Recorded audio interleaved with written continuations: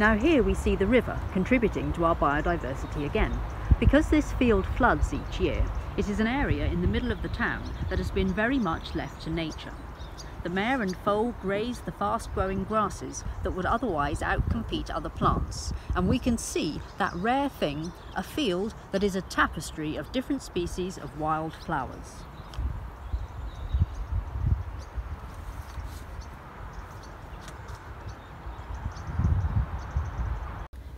For many insects, a meadow full of flowers like this is a summer-long source of food.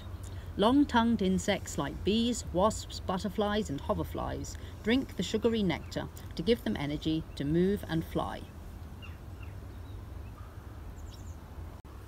Many species also feed on pollen, which is a source of protein to build eggs, larvae and the new generation. Our various species of bumblebee spend the summer collecting pollen, which they carry in baskets of hairs on their back legs. They take the pollen back to their nests to feed the young bee larvae. Some of the wild flower species we can see here are the white clustered flowers of yarrow, the taller clusters of yellow daisy-like ragwort or bouquelawn, and the excellent bee flower red clover.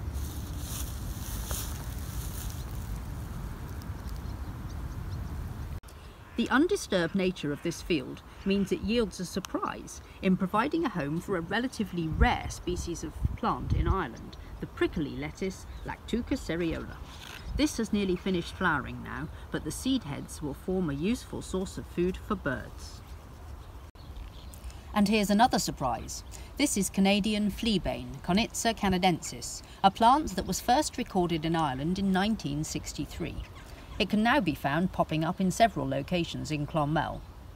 As it is an annual plant that dies after it makes its seeds, it is not a cause of concern like some other foreign plants that do well in the wild here, like rhododendron.